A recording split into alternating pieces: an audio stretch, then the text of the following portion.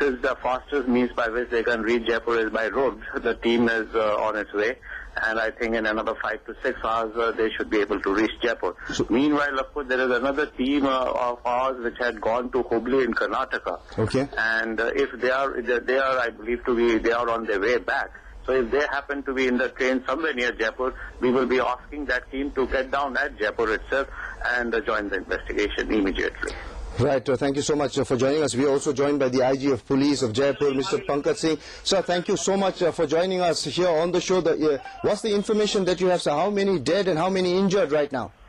We are trying to figure out the correct number, but the number of dead would be more than 10, and injured would also be more than 20-25. Okay, so 10 are dead and about 20 to 25 people are injured. So what are the areas? We are getting information that there were 5 blasts. Could there be more blasts? No, there have been 7 blasts. 1 in Johri Bazaar, right. 2 in near Badi Chowpur, 1 near Tripolia, 2 near Kotwali, and 1 near Kishanpol.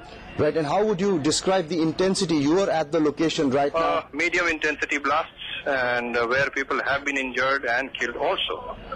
Radius would be about 50 feet.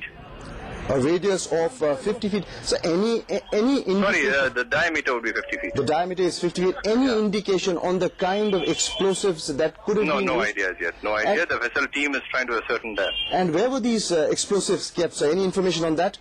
Cycles. Okay. Some of them have been found on the cycles. Okay. Now